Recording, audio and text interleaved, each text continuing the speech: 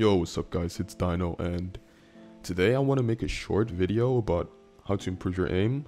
And since I want to keep it short, I'm not going to mention aim training, which is why I'll leave it out for another video, I'll probably make another video later on. But for now, I'll just keep it short on some aspects that you can like improve on instantly, as in like sensitivity, your crosshair placements, mouse acceleration, and yeah. Okay, so tip number one is please lower your sensitivity. If you're one of those people who are capable of like spinning 6 to like 4 times or something, and most of the times those are the clippers, those are the people who want to like hit those nasty trick shots, those high standard clips. But when it comes to normally playing or feeding, that sensitivity is gonna hold you back, because you're not gonna be accurate with that sense unless you're some type of player that barely has like any space on his desktop or has like a really heavy mouse.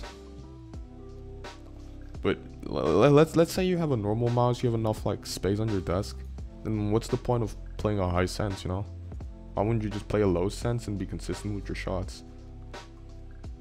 And the next thing I want to mention is crosshair placement. So you see how I'm kind of like walking around the map, always aiming around head height, kind of like trekking between the doorways, because anytime someone could appear in between those doorways, Someone could just randomly jump, slide, and you gotta be prepared for the gunfights. You always gotta be able to like defend yourself. But when you're aiming like this, like some people aim at the floor, like you'll have to flick up. You'll have to make it harder for yourself to hit the shot. But when you're already aiming like this, and someone jumps in, you'll be ready. You'll be ready for the guy jumping in front of you. Some people also aim like really high, which kind of blocks your vision because of your gun and your arms, So that will basically be way harder for you to hit your shots. And yeah, that's basically it for the crosshair placement tip. Okay guys, so tip number 4 is a really important one, and that is mouse acceleration. And the thing is that I'm pretty sure it's turned on default, so if you haven't changed any of your mouse settings, it should be turned on.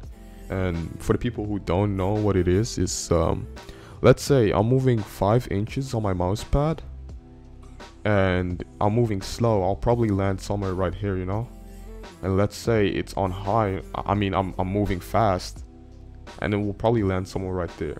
Even though I'm stopping at the same distance on my mouse pad, like I'm moving the same inches or centimeters, but I'll land somewhere else depending on how fast I move my mouse.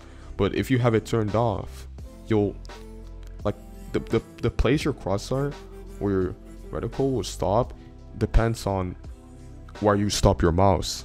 So let's say I'm moving my mouse fast and I'm stopping right there, I'll still stop right there. If I'm moving my mouse slow, I'll still end on the same spot, because it's dependent on how far you move your mouse and not how fast you move your mouse. So basically it's way more consistent than turning it on, or keeping it on, because if you keep it on, you'll probably land somewhere right there one day, and you'll land somewhere right there depending on how fast you move, instead of like how far you move, which is inconsistent, if you get what I mean.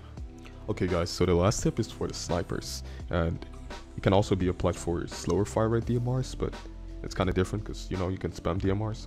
But basically the last tip is that some snipers like to flick, or they like to quick scope when it's not necessary. And a moment when I would think quick scoping or flicking could be necessary is, let's say you're not really aiming at someone, or you're in a close quarter like gunfight, then obviously you would have to quick scope or no scope. But let's say someone is all the way across the map, he's looking away, or someone is at a medium range, and you can take your time to hit your headshot, but you're too busy flicking, trying to be the flashy player, missing your shots, It's just gonna hold you back, because you might miss your shot, you might hit a body shot, and it'll stay alive and will probably shoot back, or you'll just keep missing your shots, And it can also be applied as a tip for, clippers who want to like learn how to feed. It's just take your time, hit your headshots, and we'll just keep going.